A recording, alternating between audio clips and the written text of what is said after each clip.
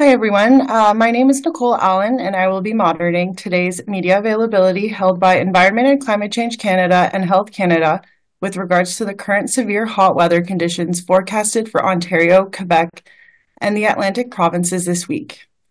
I would like to begin by acknowledging I'm coming to you today from unceded Algonquin territory. A few points before we begin. The presentation will first occur in English and be followed by a presentation in French. We will then move to a question period. Jennifer Smith, National Warning Preparedness Meteorologist, will be presenting in English and in French on behalf of Environment and Climate Change Canada. For the Health Canada portions of the presentation, Peter Barry, Senior Policy Analyst and Science Advisor, will be presenting in English, and Eric Lavigne, Research Scientist, will be presenting in French. The briefing is for attribution and can be recorded. To be called upon, we ask that you make sure your name and your media outlets are clearly identified in your Zoom name, and in the interest of time, please keep it to one question and one follow-up. Bonjour, je m'appelle Nicole Allen et je serai la modératrice de la conférence de presse aujourd'hui organisée par Environnement et Changement climatique Canada et Santé Canada concernant les conditions de chaleur extrêmes cette semaine en Ontario, au Québec et dans les provinces atlantiques. J'aimerais tout d'abord souligner que je me situe sur le territoire algonquin non cédé. Avant de commencer, j'aimerais soulever quelques points. La présentation sera d'abord en anglais puis en français. Ensuite, nous passerons à la période de questions. Jennifer Smith, météorologue nationale de sensibilisation aux alertes à Environnement et Changement climatique Canada, fera une présentation en anglais et en français. Pour la présentation de Santé Canada, Peter Barry, analyste politique et conseiller scientifique, fera une présentation en anglais et Eric Lavigne, chercheur scientifique, fera une présentation en français. Il sera possible de citer les intervenants et le point de presse pourra être enregistré. Pour poser une question, nous vous demandons de vous assurer que votre nom et votre média soient clairement identifiés dans votre nom Zoom. Et enfin, veuillez vous limiter à une question et à une question de suivi. Je passe maintenant la parole à Jennifer et à Peter pour la présentation en anglais.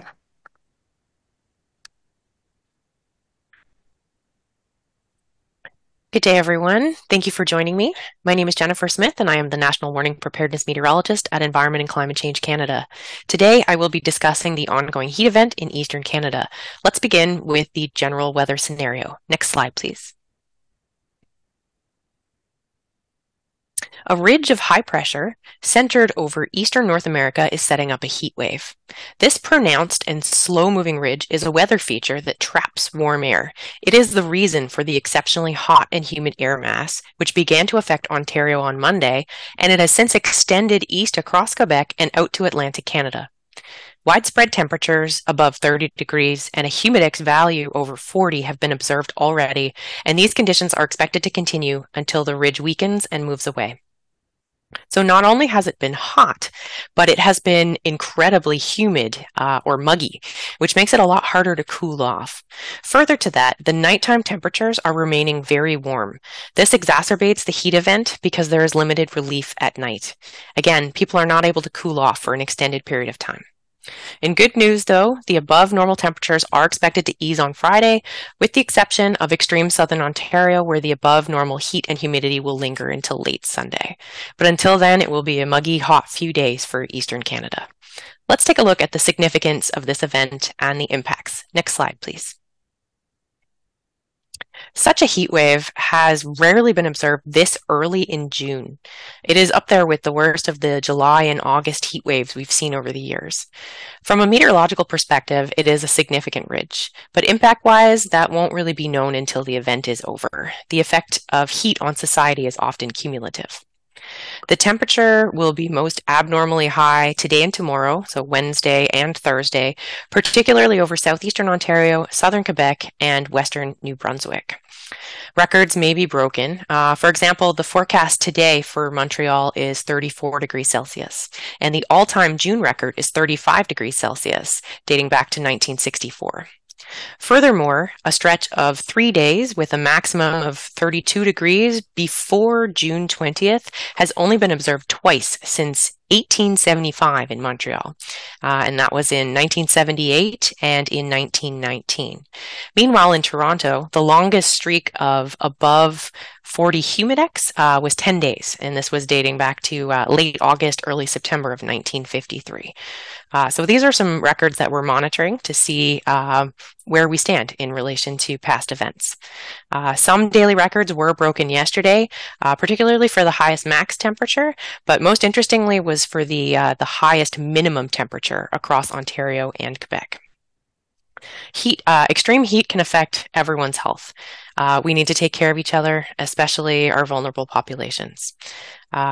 Environment and Climate Change Canada issues heat warnings that contain health messaging developed in collaboration with Health Canada. These warnings were issued leading up to this heat event, and Environment and Climate Change Canada meteorologists continue to monitor the weather 24/7 and update these warnings as the situation evolves. Next slide, please. This is a humid heat wave, so the abundance of moisture makes the atmospheric environment conducive to thunderstorm development. Additionally, here in Canada, we are on the northern fringe of that ridge of high pressure where thunderstorms often do form. So it is strongly recommended to monitor alerts and stay informed about the latest watches and warnings. Just a reminder that a watch is issued when atmospheric conditions are favorable for the development of thunderstorms, while a warning means that severe weather is occurring and to take the appropriate actions. Next slide. So to access the latest weather information, watches, warnings, and advisories, I invite you to download the WeatherCan app. Visit us on our website at canada.ca/weather. Follow us on social media, phone into Hello Weather, or tune in to Weather Radio. I will now pass the microphone to my colleagues at Health Canada to speak to the impacts of this heat event and their recommendations for staying safe. Thank you. Great. Thanks so much, Jen. Good morning, good afternoon. My name is Peter Barry, and I'm from Health Canada. So the current extreme heat event that is affecting many people in central and eastern Canada can pose serious risks to health. Extreme heat can affect anyone. However, older adults, infants and young children, and people with chronic illnesses are at greatest risk. This can include people with diabetes, those experiencing mental illness, or those with cardiovascular or lung disease. And people experiencing homelessness and people who work outdoors or exercise in the heat are also at greater risk during extreme heat events. So being prepared for hot weather, being able to identify the symptoms of heat stress, and knowing what to do to cool down are critical steps all people in Canada should know to protect themselves and their loved ones. It's important to recognize the signs of heat illness, such as dizziness or fainting, nausea, headache, unusually rapid breathing and heartbeat, or extreme thirst. And if you have any of these symptoms during extreme heat, move to a cool place and drink liquids right away. And water is best for that. Heat illnesses are mainly caused by overexposure to extreme heat or overexertion. These illnesses can include heat exhaustion, heat fainting, heat edema, which is the swelling of hands, feet, and ankles, heat rash, and heat cramps. And heat illnesses can also lead to long-term health problems or even death. Now, there are three key things that people can do during an extreme heat event. Be informed, so keep up to date with local weather forecasts and alerts, and arrange for regular and frequent check-ins on your family members, neighbors, or friends in case they need help. Get hydrated and stay hydrated. Drink plenty of liquids, again, especially water, before you feel thirsty. And stay cool. The most effective ways to protect yourself from extreme heat while indoors are, in addition to staying hydrated, using air conditioning, blocking the sun by closing awnings, curtains, or blinds during the day, using fans, taking cool showers or baths, making meals that don't need to be cooked in the oven, and spending time in a cool place like a community center or a library. And remember to never leave people in your car or pets inside a parked vehicle in summer because it can get dangerously hot very fast. We also need to remember that heat stroke is a medical emergency. So if you witness somebody with complete or partial loss of consciousness, somebody's confused and has a high body temperature or has stopped sweating, call 911 or your local emergency number immediately. And while waiting for help, take measures to cool the person right away by moving them to a cooler place if possible, applying cold water to large areas of the skin or clothing, and fanning the person as much as possible. So ultimately, it's really important that people should continue to follow the advice of local and provincial health authorities on how to protect themselves and others during this heat event, and to understand what resources are available to help them keep cool in their particular area. Thank you. And now I'll pass it on to Jen again for the French presentation.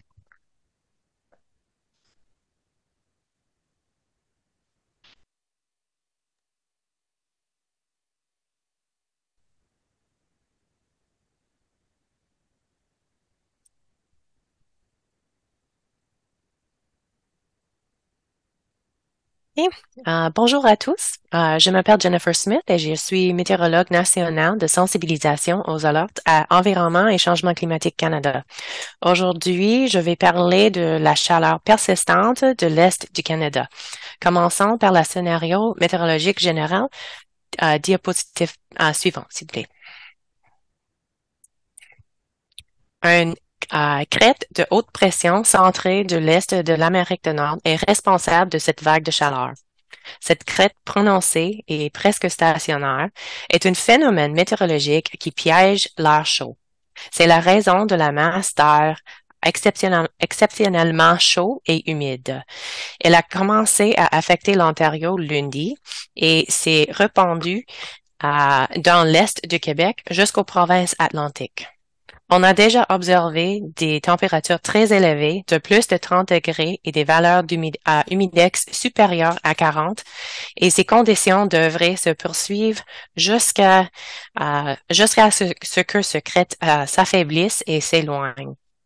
Donc, non seulement il fait chaud, mais il est incroyablement humide, et ce qui le rend beaucoup le plus difficile à se refroidir. De plus, les températures nocturnes restent très chaudes, et ce qui exacerbe l'événement de chaleur parce que le soulagement est limité la nuit. Encore une fois, les gens ne sont pas à une mesure de se rafraîchir pendant une période prolongée. Bonne nouvelle, les températures supérieures à la normale devraient s'atténuer vendredi, à l'exception de l'extrême sud de l'Ontario où la chaleur et l'humidité supérieure à la normale persisteront jusqu'en fin de journée dimanche. Mais d'ici là, il fera chaud et humide pendant quelques jours dans l'Est du Canada. Examinons l'importance de cet événement et ses répercussions. Prochaine diapo, s'il vous plaît.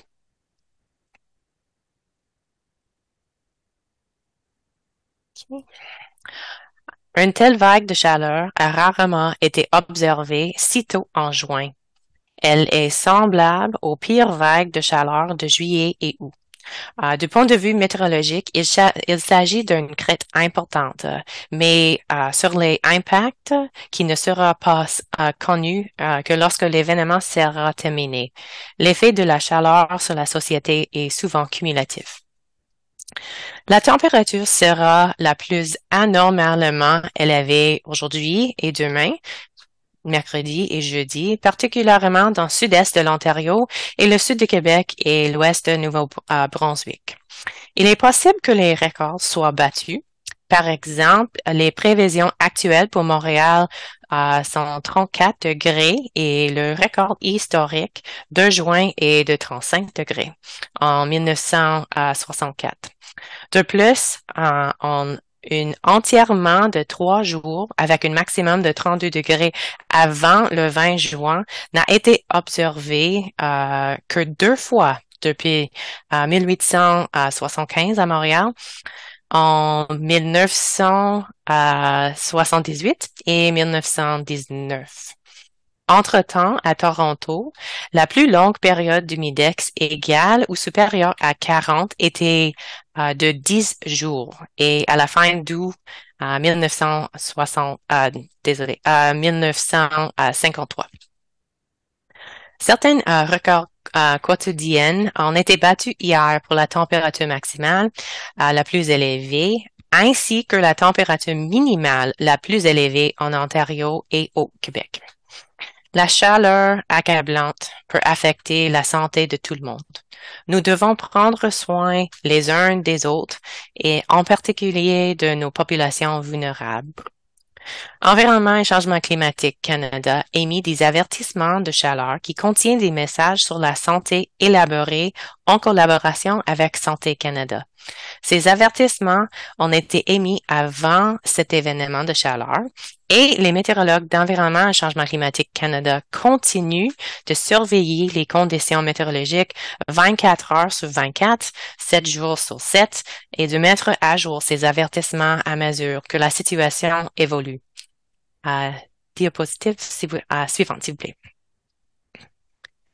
Il s'agit d'une vague de chaleur humide. L'abondance de l'humidité rend l'environnement atmosphérique propice au développement d'orages. De plus, ici au Canada, nous sommes sur le bordure nord de la crête où les orages se forment souvent. Il est donc fortement recommandé de surveiller les alertes et de rester informé des dernières veilles et alertes.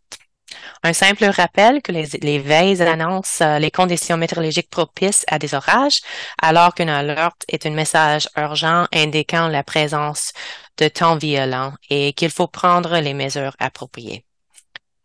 Diapo suivante. Okay. Pour accéder aux renseignements météorologiques, les alertes ou avertissements, les veilles et les avis, veuillez télécharger l'application MétéoCan. Visitez-nous sur notre site web canada.ca. Suivez-nous sur les réseaux sociaux. Téléphonez à Bonjour Météo ou syntonisez votre radio météo. Je vais maintenant céder la parole à mes collègues de Santé Canada qui parleront des répercussions de cette période de chaleur sur la santé et leurs recommandations pour assurer la sécurité. Merci. Merci Jennifer. Bonjour, je m'appelle Éric Lavigne de Santé Canada. L'épisode actuel de chaleur accablante qui touche plusieurs personnes dans le centre et l'est du Canada peut présenter de graves risques pour la santé. La chaleur extrême peut affecter tout le monde. Cependant, les personnes âgées, les nourrissons, les jeunes enfants, les personnes atteintes de maladies chroniques sont plus à risque, comme les gens qui souffrent par exemple de diabète, qui vivent avec une maladie mentale ou ceux qui souffrent de maladies cardiovasculaires ou pulmonaires. Les personnes en situation d'itinérance et les personnes qui travaillent ou qui font de l'exercice à l'extérieur sont aussi plus à risque lors de périodes de chaleur accablante. Être préparé à la chaleur, être capable d'identifier les symptômes des maladies liées à la chaleur et savoir quoi faire pour se rafraîchir sont des mesures essentielles que tous les gens au Canada devraient prendre pour se protéger et protéger leurs proches. Il est important de reconnaître les signes des maladies liées à la chaleur comme les étourdissements et l'évanouissement, les nausées, les maux de tête, une respiration et un rythme cardiaque inhabituellement rapide ou la soif extrême. Si vous ressentez l'un de ces symptômes en cas de chaleur extrême, déplacez-vous vers un endroit frais et buvez immédiatement des liquides, l'eau étant la meilleure option. Les maladies liées à la chaleur sont principalement causées par une surexposition à une chaleur extrême ou un surmenage. Ces maladies comprennent l'épuisement dû à la chaleur, les évanouissements liés à la chaleur, l'édème dû à la chaleur, c'est-à-dire le gonflement des mains, des pieds, des chevilles, les éruptions cutanées et les crampes causées par la chaleur. Elles peuvent entraîner des problèmes de santé à long terme ainsi que la mort. Il y a 3 actions clés que vous pouvez faire lors des épisodes de chaleur accablante. Soyez informés. Tenez-vous au courant des prévisions et des alertes météorologiques locales et prévoyez des visites régulières et fréquentes des membres de votre famille, de vos voisins ou de vos amis au cas où ils auraient besoin d'aide. Hydratez-vous, buvez beaucoup de liquide, surtout de l'eau avant d'avoir soif. Restez au frais. Le moyen le plus efficace de se protéger contre la chaleur extrême lorsque vous êtes à l'intérieur est de rester hydraté, d'utiliser la climatisation, de bloquer le soleil en fermant les auvents, les rideaux ou les stores pendant la journée, d'utiliser des ventilateurs, de prendre des douches ou des bains frais, de préparer des repas qui n'ont pas besoin d'être cuits au four ou de passer du temps dans un endroit frais comme un centre communautaire ou une bibliothèque. Souvenez-vous de ne jamais laisser les personnes ou les animaux dont vous avez la garde à l'intérieur d'un véhicule stationné pendant l'été. Le coup de chaleur est une urgence médicale. Si vous remarquez une personne qui éprouve une perte de conscience totale ou partielle, une confusion, une température corporelle élevée ou qui ne transpire plus, composez immédiatement le 911 ou votre numéro d'urgence locale. En attendant les secours, prenez des mesures immédiates pour rafraîchir la personne en la déplaçant si possible vers un endroit plus frais en appliquant de l'eau froide sur de grandes zones de la peau ou des vêtements en évitant la personne autant que possible. Les gens devraient continuer de suivre les conseils des autorités sanitaires locales et provinciales sur la façon de se protéger et de protéger les autres pendant cet épisode de chaleur afin de savoir quelles ressources sont disponibles pour les aider à rester au frais dans leur région. Merci.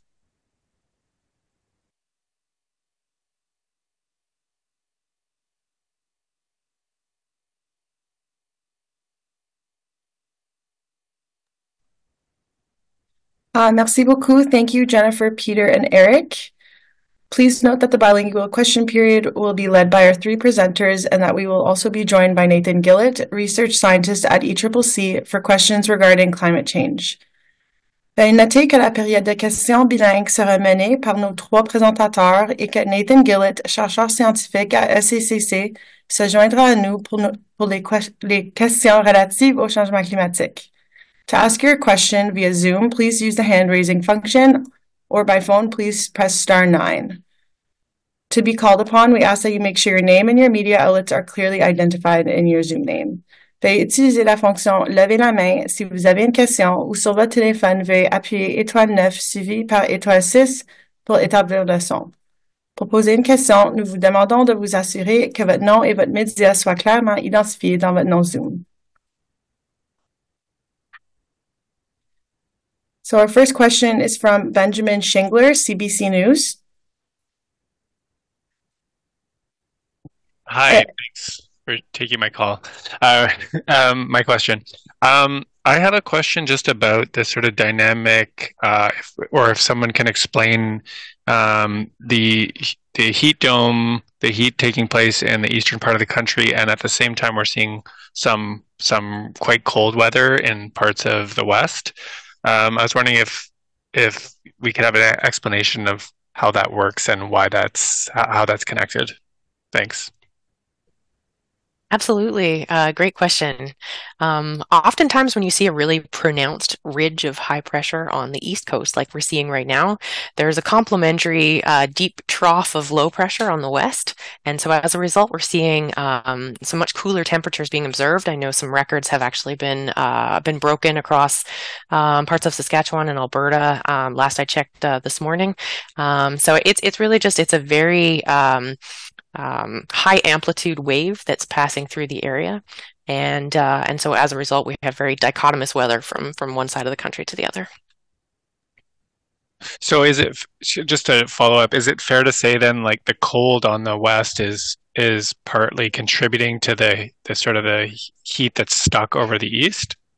Not contributing to, but it is, it's just a result of it being a very high amplitude trough ridge pattern that is moving across North America right now. And where you have a ridge of high pressure, underneath you have warmer temperatures. And where you're underneath a low pressure system, it's where you experience cooler temperatures. These patterns of trough ridges move across the country all the time. Just sometimes the amplitude of the trough and ridge is not as pronounced as what we're seeing this week. So the extremes are being presented this week with much colder weather over the west and much warmer over the east. La prochaine question provient de Diane Tremblay, Le Journal de Québec. Oui, bonjour. J'aimerais poser une question à Madame Smith. Pour la région de Québec, est-ce que vous êtes en mesure de me dire s'il y a des records de chaleur qui ont été battus là, depuis le début de la canicule? Oui, on avait eu des records battus à Québec, mais on va savoir plus à la fin de l'événement. J'ai quelques notes de choses spécifiques partout Québec. On avait eu des températures les températures nocturnes sont intéressantes à Québec. Désolée, j'ai trouvé mes notes avec les choses spécifiques. C'est difficile de dire des petites données en temps réel, mais à Québec, ouais, à barrage à Témiscamingue, on avait eu des températures de 34 le 17 juin. Et aussi quelque chose qu'on a noté, c'est à Québec. Euh, désolé, à Montréal, McTavish, on avait eu des températures nocturnes de 22 degrés. C'est très haut pour le mois de juin. Et ça, c'est les données que j'ai maintenant, mais on va avoir plus à la fin de l'événement. Désolé pour pas être plus précis à ce moment. Désolé. Une sous-question au niveau des records de température là, pour les 3 provinces qui sont concernées par l'épisode de chaleur extrême que nous connaissons actuellement. Est-ce que vous êtes en mesure de dire combien de records de chaleur vont être établis là, un peu partout là? Est-ce que ça se calcule en dizaines, en centaines? Je sais pas. Est-ce qu'il y en a beaucoup là? C'est une bonne question. C'est un événement avec beaucoup de facteurs. Ce n'est pas simplement la chaleur. Ça fait une partie de l'histoire.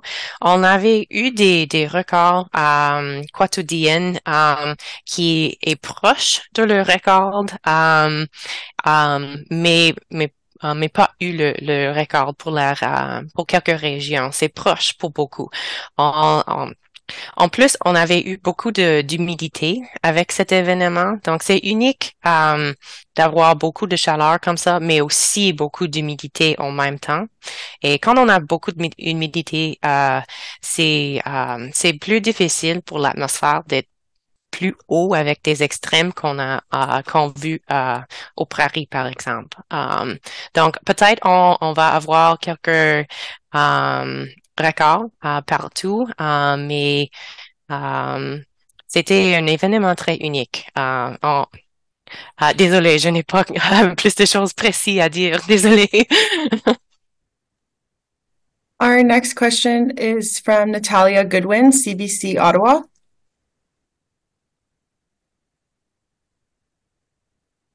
Hi.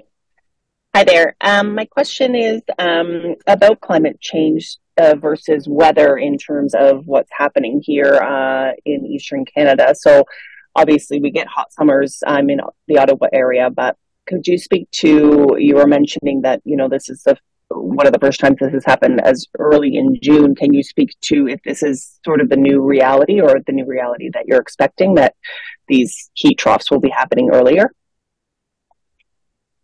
That's a great question. I know there's a lot of scientific research being worked on to look at these types of things, but I'm going to defer to Nathan to see if he has any thoughts on any work that he's been doing.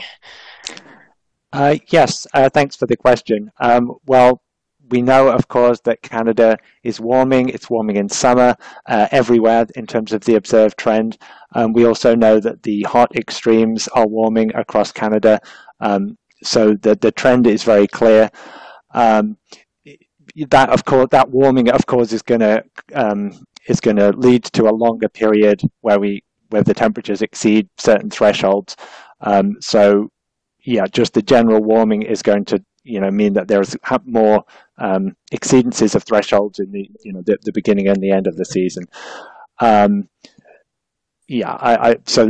I would say that the influence of climate change on warming is clear. Of course, we do get variability in climate and weather all the time. There have been this kind of event has happened before, but we do expect that the odds or the probability of this kind of event is increasing because of climate change.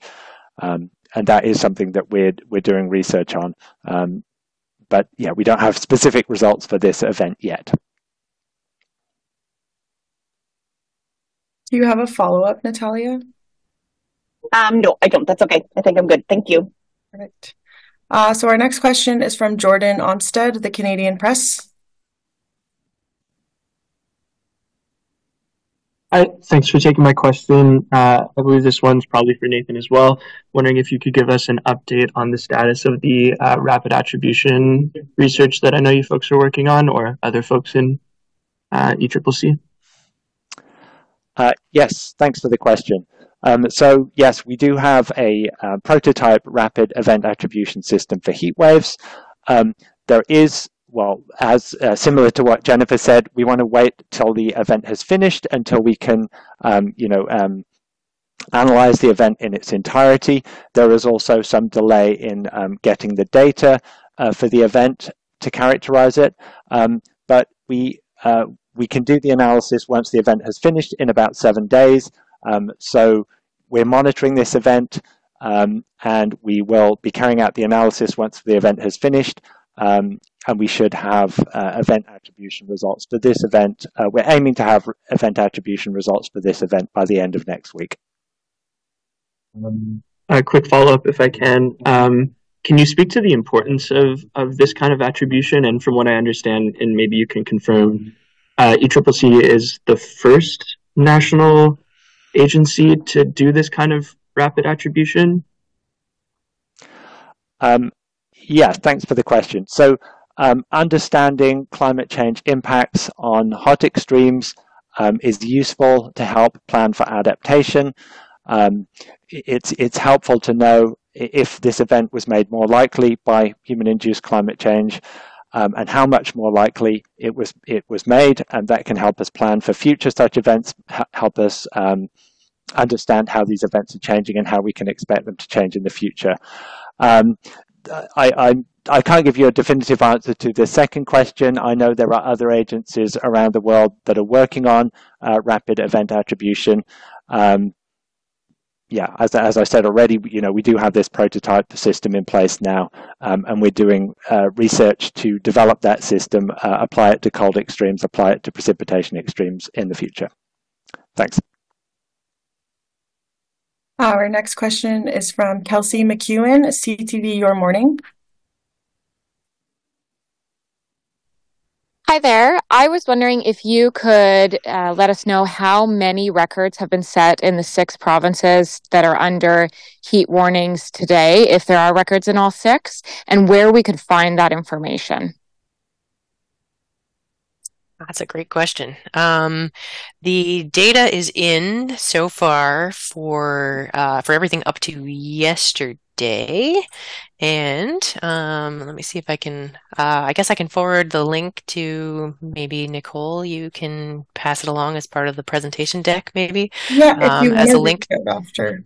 Okay. But there is a climate website that you can go to look at all of the climate normals. I'm just pulling it up here so that I can refer to it properly. But it's the under the historical climate data. So if you go on the Environment and Climate Change Canada webpage and search for climate information, you'll see there's a link for all of the historical data and climate normals, and in there you'll be able to find all of the records that have occurred recently and for any future use. Okay, thank you. And my follow-up is, you mentioned that there were notable records set in the daytime highs, but also those overnight minimums. Can you talk specifically about the number in Montreal and if there are other areas that are seeing that overnight minimum record and what that would be? Oh, sure. I don't know that I have the Montreal record on my fingertips, but I know that their overnight low was around 21.7, I think. And it beats the record by a little bit, but most of southern Quebec saw overnight lows around the 21 or so degree mark, which is pretty warm for June. And that's what makes it significant, because it's very hard to cool off when you don't have when the temperature can't drop and the humidity is very high. So that's what makes it significant, is just the inability to cool off at night. Our next question is from Carrie Slack, APTN News.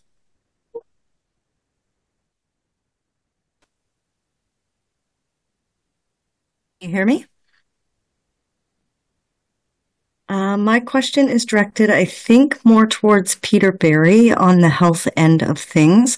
I know here in Ontario we have approximately 20 communities who are still under Indigenous communities that are still under boil water advisories, and a lot of your, I want to say, solutions involve drinking water or taking a bath or a shower. What can you suggest for these communities? Because for the most part, a lot of them don't have super health services either. What can you suggest for these communities to help them deal with this? Yeah, thanks for the question. I think a key recommendation for people is to take a wide range of activities to really cool themselves in their homes, but also when they're going out. And that certainly is a challenge, I think, in terms of if there's less access to drinking water. But certainly following the local and provincial and territorial advice that is out there, because there may be resources available and becoming available as the heat event increases. In terms of cooling opportunities in communities where people can, be in cooling centers, or perhaps I know some communities are opening, maybe splash pads or pools and things like that, and providing other types of assistance. So it's really important to stay aware of in your local area what some of the recommendations are for staying safe in the heat. Thank you so much.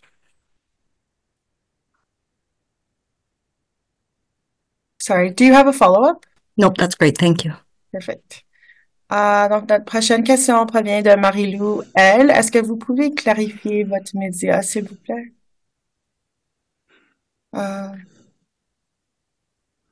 Hello, can you hear me? Oh, I no. think we... Bonjour. Est-ce que vous m'entendez? Oui. OK. Alors, je travaille pour Radio-Canada dans la région d'Ottawa-Gatineau. Ma question serait pour Jennifer. Vous avez mentionné là, que c'était un événement assez rare à cette période-ci de l'année. On a déjà à Ottawa eu une vague de chaleur de 7 jours en juin 2020. Alors, en quoi celle-ci, elle est plus rare? Parce que là, on parle seulement de 4 jours.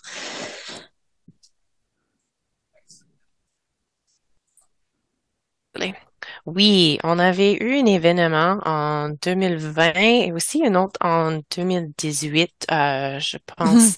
Oui. On avait eu des vagues de chaleur De pendant cette 7 période. jours. Oui, ces événements, je pense que l'un de 2018, c'était proche de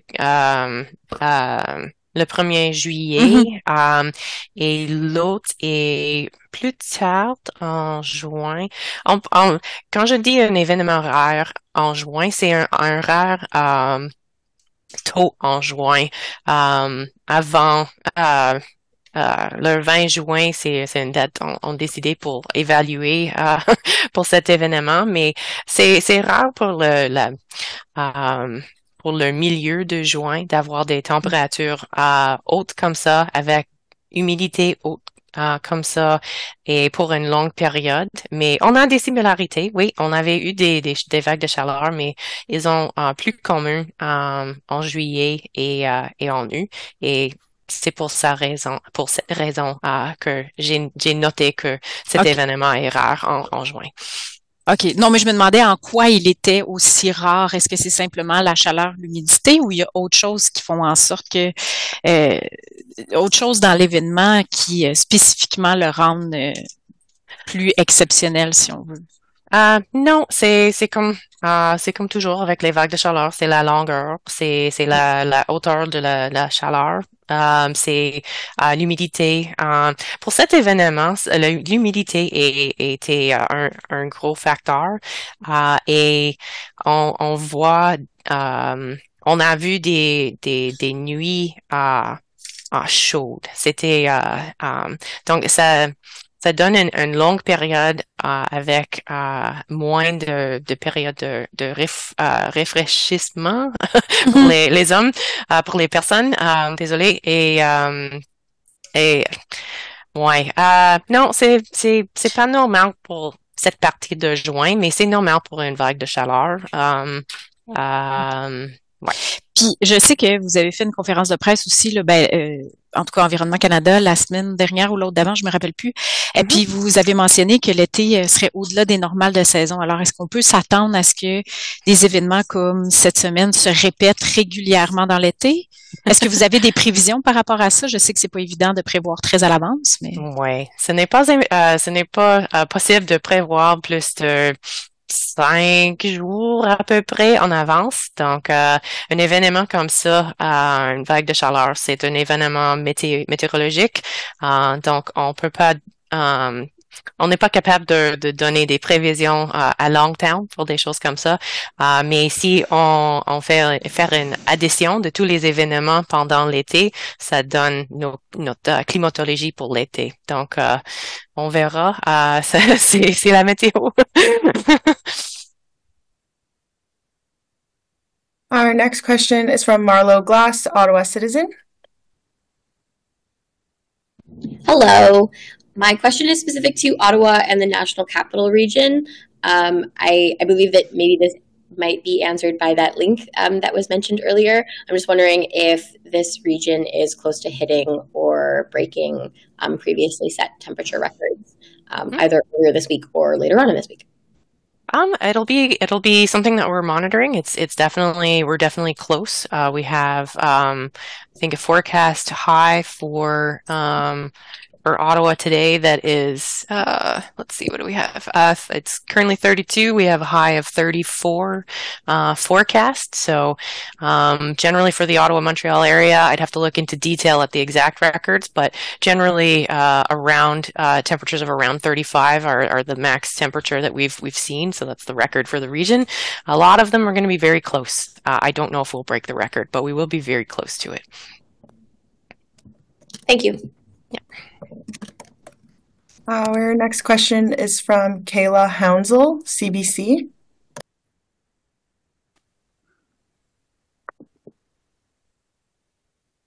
Hello, can you hear me?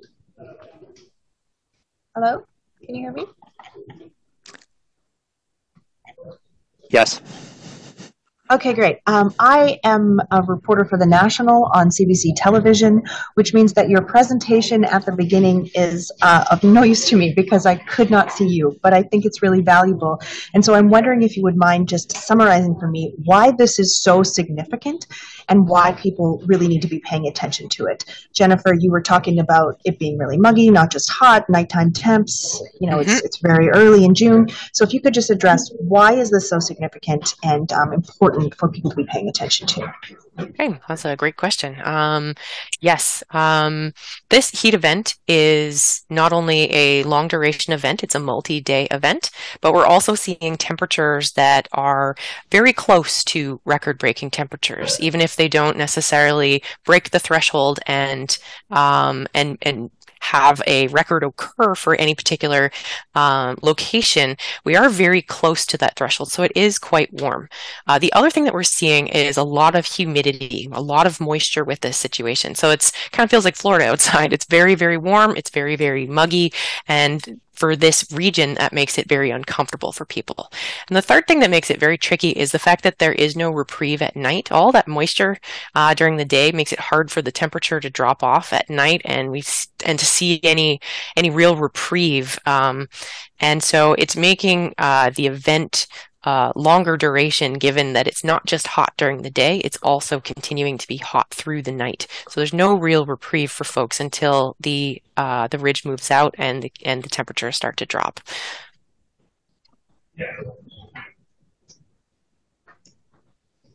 And do you have a follow-up? Yes, thank you. I'm not sure who wants to address this, but how dangerous is this? I'm going to defer to maybe Peter to speak from a health aspect. Sure. I mean, this is quite dangerous because we know that these types of events can have very severe impacts on health, illness, and death. I mean, we've seen events in the past where hundreds of people have died from this. You'll recall the heat event in BC in 2021 that were 619 people. Their deaths were linked to that event. We also know that there are particular people in the population that are significantly higher risk. Older adults, young children, people with chronic diseases, people without homes, people on low income, and these people really can be impacted quite severely by this. Some interesting recent findings from some of the events that we've had in Canada and even internationally, that people with mental illnesses can be quite severely affected by these events, and this can happen very quickly. So it's really important to be prepared, and it's really important to stay aware of the alerts and to take preventative and proactive measures in terms of cooling yourself. Very, very important. Our next question is from Anand Ramakrishnan. Can you please confirm your media outlet before asking your question? Hi, sorry, it doesn't say, but I'm CBC as well. Thank you for taking my question. My question also, I suppose, for either Jennifer or Peter. You called the effects cumulative. And picking up on that last point about how dangerous this is, I'm thinking about Statistics Canada today releasing some data on heat deaths and excess mortality, essentially, from these events. What are we to expect if it's happening so early in the season? What did you mean by its cumulative health effects? Just usually with a heat event, I'll let Peter mostly answer this one, but usually the effects take time to affect people. It takes a little while for people to adjust, and the longer the duration of the event, the greater the chance that more people will be affected by the conditions. But I'll let Peter give the answer to this one. Yeah, thanks, Jen.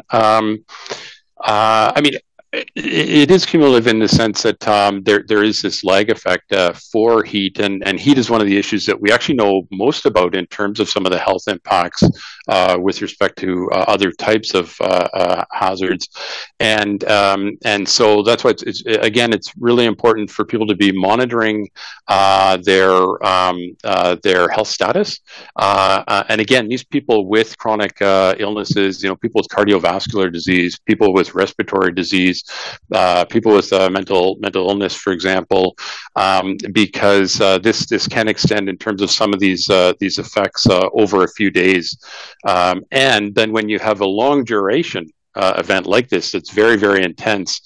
You can actually see, again, very severe health outcomes.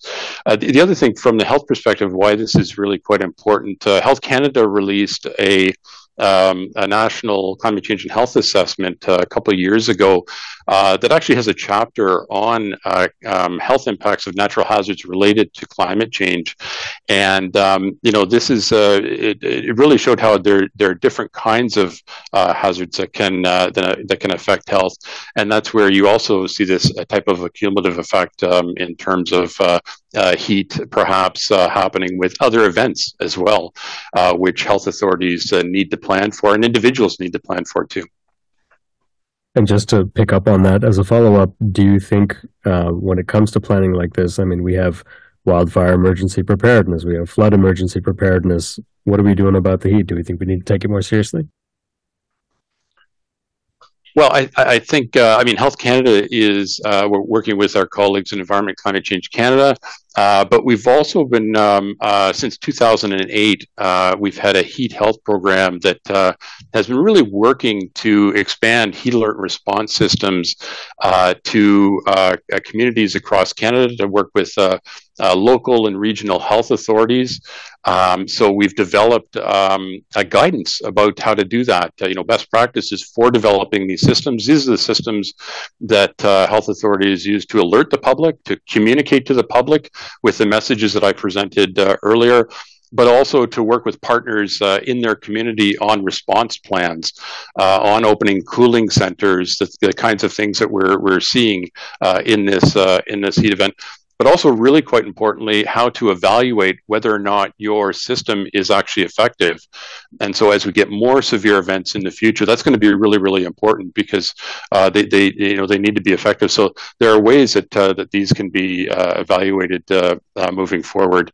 And so we've undertaken developing some of this guidance, but also we have a community of practice. So we're linking a lot of health partners with the newest science, for example, from our national health assessment that can help them plan, and where they need to make course corrections in terms of some of the measures based on their local circumstances, the things that they're seeing, they can do that with this new science. Our next question is from Kate Allen, Toronto Star.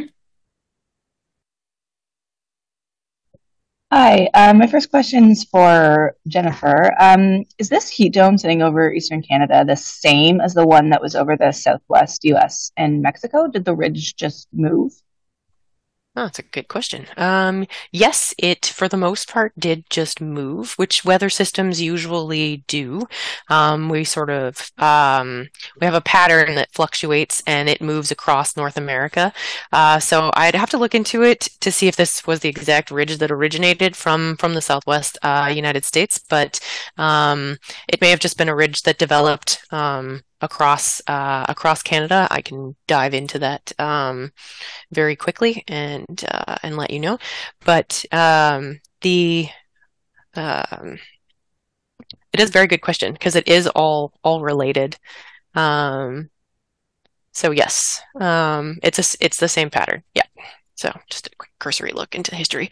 But yes, yes, it's the same ridge, same pattern. It's just shifting east, and this particular one was building north, and it affected Canada, but majority of the northeast U.S. as well. So very normal for weather patterns. This trough ridge pattern goes around the globe, and this is why we get our weather patterns.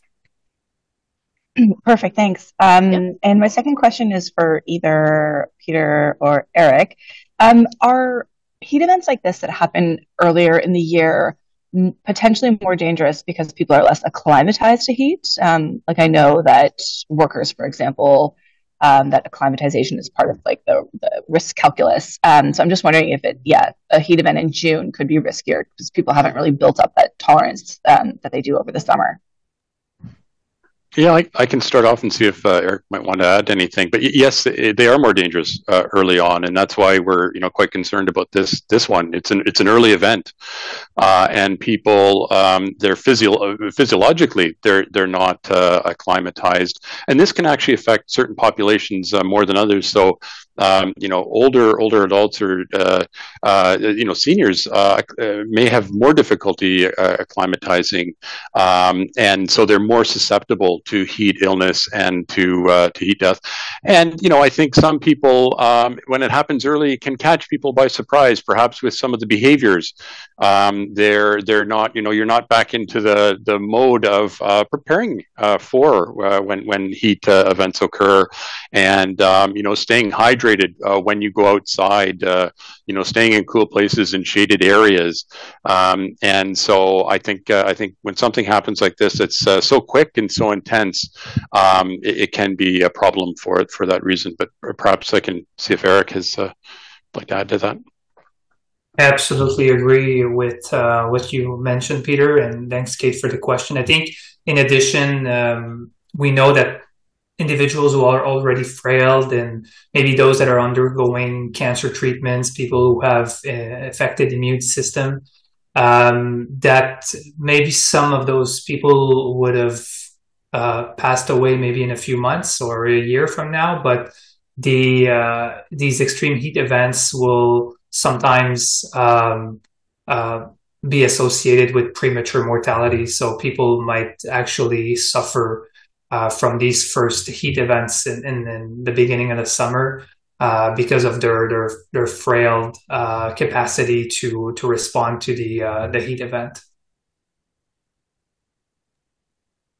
Our next question is from Janice Ramsey. Would it be possible to clarify your media outlet, please? Yes, hi, I'm with Metroland Media. You can hear me okay? Yeah. Yeah, okay. The question I'm looking for, again, I'm interested in the heat records as well, but I'm wondering if you keep track of the Humidex records. Have we broken any of those? That's a very good question. I like it. We do keep track of humidity as well. Just looking at some of the information that I have, we take note of Humidex values, and we take note of the duration of Humidex events as well as temperature. I'd have to check to see if that's available online or if that's something that you might have to phone in for. For instance, there was a long streak of Humidex in Ottawa. For instance, there was 4 days back in 2021 with a Humidex value of 42. And this was the only streak to ever occur in the month of June, for instance.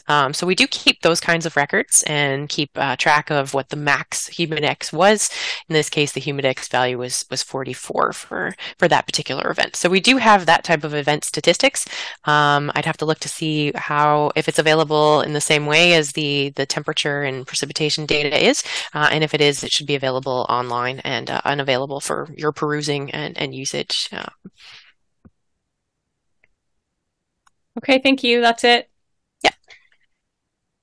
I'm just gonna go back to Marlo from the Ottawa Citizen. I think I may have forgotten her follow-up. So Marlo, if you have one more question. I didn't have a follow-up, but thank you so much. Okay, perfect. Thanks, I appreciate it. So our next question is from Chris Campbell. Would it be possible to clarify your outlet before asking your question? Thank you. I'm with CTV Windsor. And my question is just, I'm of the impression this seems to be a dress rehearsal, setting the stage with, summer and the dog days of summer, I should say, still a ways out. Are we worried that things could get worse? The temperatures could be even more extreme than this once we actually do get into the official summer months? That is a hard question to answer, but it is a good question to ask. The summer heat events are weather events, right? And so our ability to forecast these events with much advance notice is very limited. We're looking maybe 5 to 7 days into the future to be able to predict the events themselves. As to whether or not they will be more significant events or hotter events or longer duration events, it's honestly something that we just don't have the answer to for an event-specific question throughout the summer.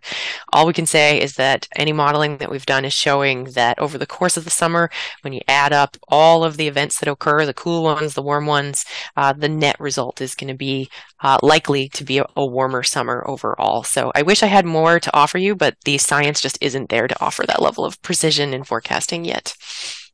Maybe Nathan can speak to the climate aspect, to how that's maybe changing over time, but from a weather perspective, I wish I could look that easily into the future and be able to tell you, but I can't. I'm sorry. Thanks, Jennifer. Yes, as Jennifer said, the seasonal forecast is for warmer than average conditions over the whole summer. I think there is work going on to see how that translates into an increased risk of hot extremes. As Jennifer said, I don't think we have those statistics to present to you right now. Obviously, in general, we would expect an increased risk of hot extremes if the summer's projected to be warmer than average, but we don't have the specifics at this stage.